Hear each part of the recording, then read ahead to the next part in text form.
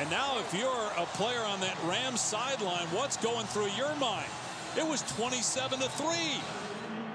I never felt that panic on the sideline. Frustration for a second, yes, but I never thought it bled into anything but a real authentic belief that we're going to find a way.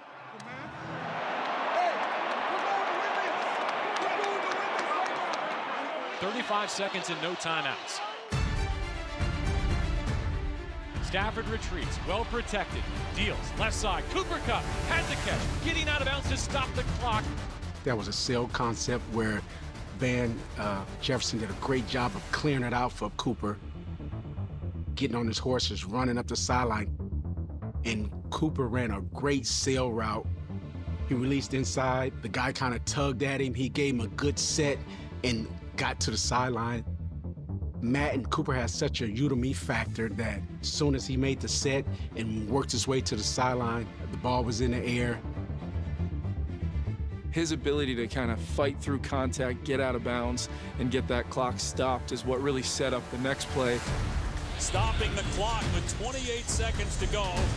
We kind of gave the illusion that we were going to huddle. Shoot, I think on the coaching staff, we felt like, oh, okay, we might huddle and kind of catch our breath. Sean hits the gas.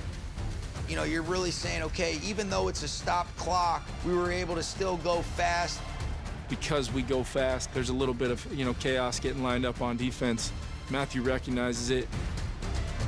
The faster that you can force communication and decisions to be made, the more likely that some errors can occur. Being able to go fast, work to our advantage right there. Stafford bounces, deals, deep down the right side. He's got Kupps running down the hash marks. He reels it in at the 15. Cooper Kupps tackled at the 12. That's what our receiver coach, Eric Yarber, calls a love of the game route. It's for the love of the game and the love of your buddy. Clear out a safety in that area and to occupy him. Cooper Kupps' route was initially meant to open up space for either Van Jefferson or Odell Beckham Jr. to get the Rams closer to field goal range. Most of the time, 90% of the time, you're not going to get the route, but you would get that ball in zero and in two-man, and they happen to go zero. Zero coverage meant the Bucs defense was in man-to-man, with no deep safety help in the middle. It was a zero blitz, and you leave Cooper Kupps singled up in the slot. He just runs right past Winfield Jr. and is wide open. You can see Cooper digging out, knowing that, oh, this is zero. This is my time to get the ball.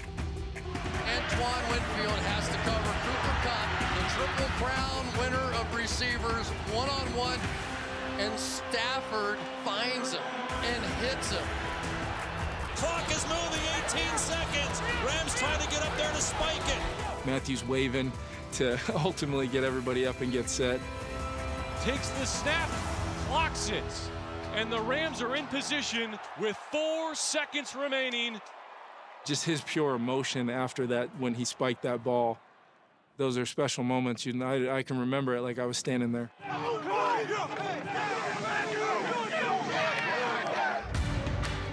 Matt Gay will attempt a 30-yard field goal from the left hash.